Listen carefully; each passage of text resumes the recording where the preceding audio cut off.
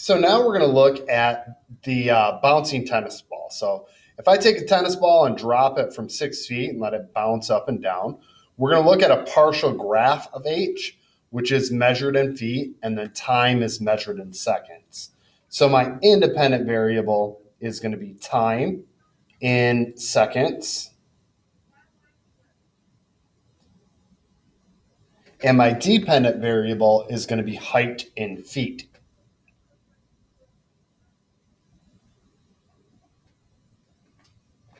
So if I find h of 0, that means if my input or independent variable is 0 seconds, what's my output?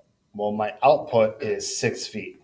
So h of 0 equals 6, and I'm going to put my unit of feet. Now, if h of x equals 0, that's saying when is the height equal to 0, or this is also saying when is y 0.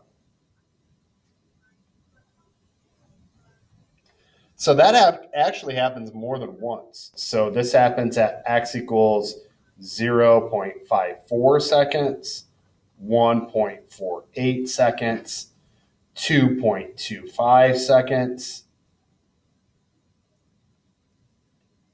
And then there's some more. So we don't have a mark there, but there are more marks here. Now, if we had to describe the domain and the range of the function, well, the domain of the function is just going to be from 0 seconds to when the ball stops bouncing.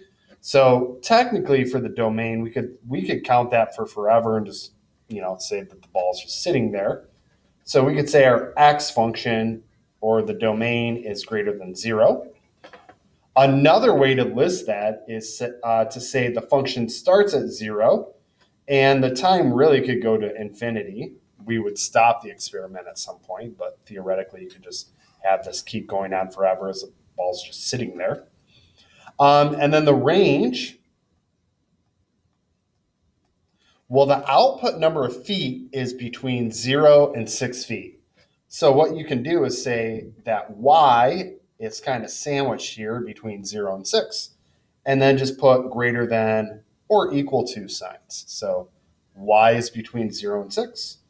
And then to put that in another notation, you can put y could be 0, and then a comma, and then y could also be as great as 6. And this part, sorry, I put this question for the range. That should actually